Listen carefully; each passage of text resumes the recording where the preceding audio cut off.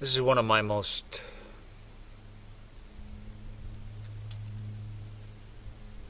sacred, quiet places.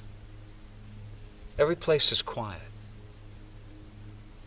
You'll see after this, I'm down at the river. Even though the river makes noise, it's still natural. And there's still a quiet. And the quiet is everywhere. You can actually still hear an airplane echoing through the canyon here, off in the distance.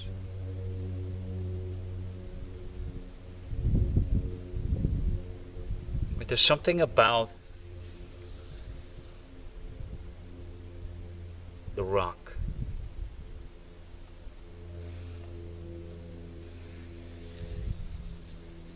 This is the rock that I have in all of my circles. All of my circles have this white rock. All of the circles have an energy which you can sort of test people, muscle test them. And this rock easily absorbs it and seems to retain it indefinitely. And the most prominent word that comes to me here is peace.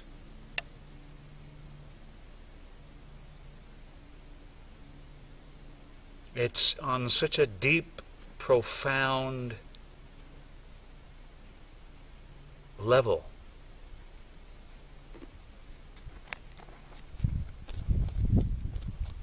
I mean, everything's vibration, and obviously the white has its own particular vibration, but they call this area, it's all part of what they call skeleton bone.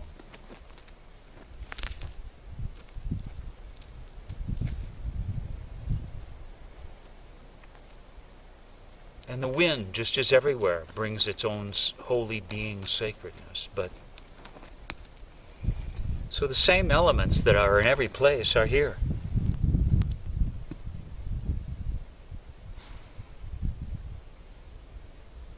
But there's something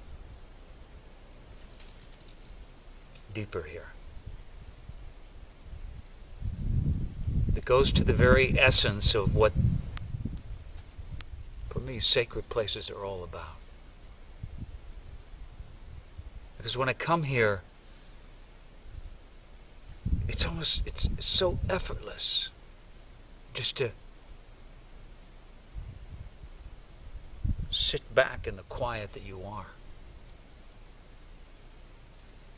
The resonance of the flow, the being that permeates the whole web of life throughout the whole universe. So subtle, yet so very profoundly present here.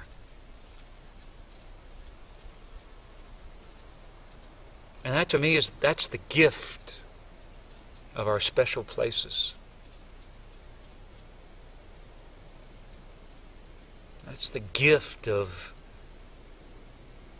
the earth itself. It's always right there beneath us. But sometimes in our effort to survive, we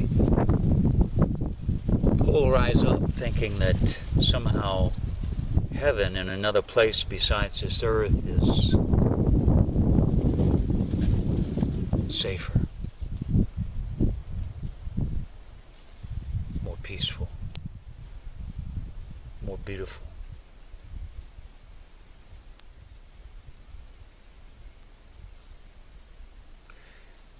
So this bone rock. Medicine men, when they oftentimes are going to pray when they're praying to heal someone, they pray to become a hollow bone. Your bones, if you were to weigh a bone the same size as your liver or kidney, the organ would be much heavier than your bone. So bones are not heavy, very light, but they're so strong. The bones, in a way, are the deepest internal physical structure in your body. The bones survive after you die, unless you're burned. For hundreds and thousands of years. And they can eventually be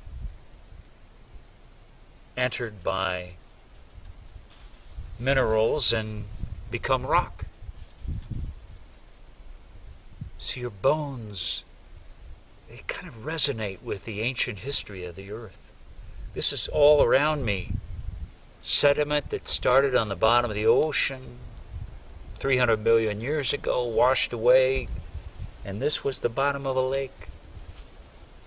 And for some reason, the white bone shell coral got broken apart and mixed up, and in some of these layers it's pure white bone. And that bone, just the word bone, bone, bone. This bone, it resonates with my bones. And some people believe that your bones carry the highest spiritual frequency in your body. Your bones are electricity. You can use electricity to heal your bones.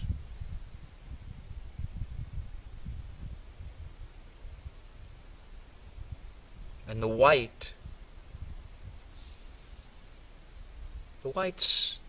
quiet, the white's soft, the white's still.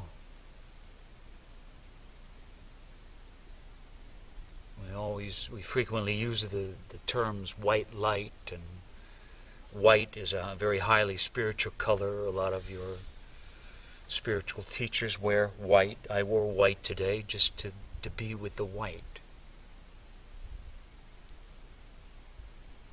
And other colors like red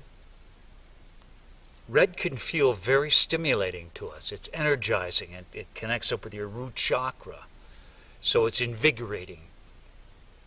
And so it can be much less subtle in its glamour and energizing, but perhaps more superficial. And that's why I feel that there's something deeply profound. I cannot tell you what it is in its vibration. It's beyond what we can label as energies and vibrations.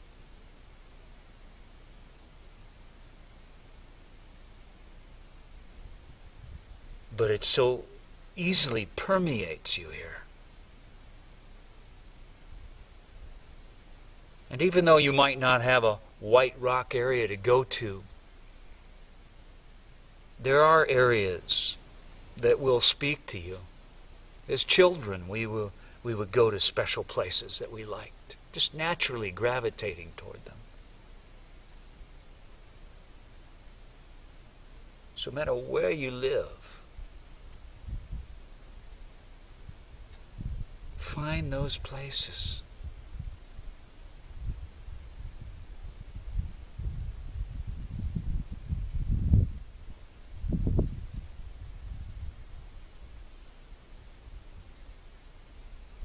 It's so easy just to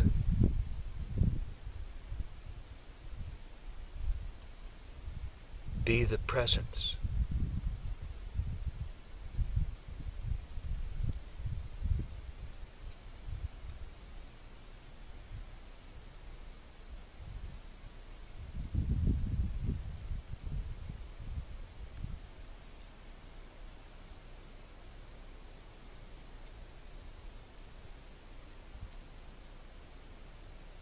And I'll be taking you to a place by the water.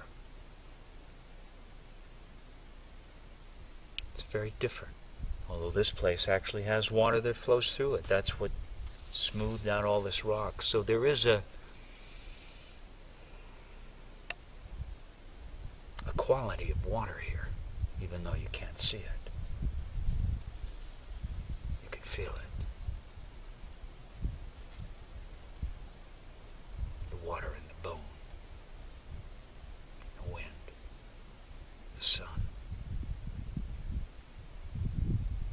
They all are there to help us. They are all within us. They speak to what's within us.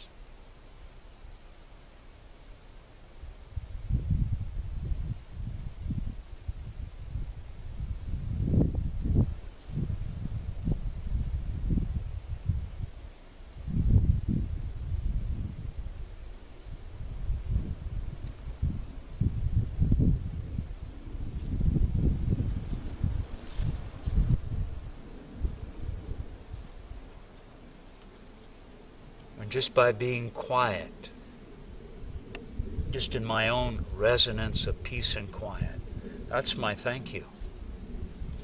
I don't have to perform a ceremony or anything here, because we each give effortlessly to one another. And what it gives to me, I give back,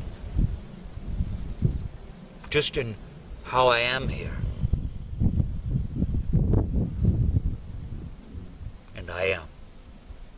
I am here.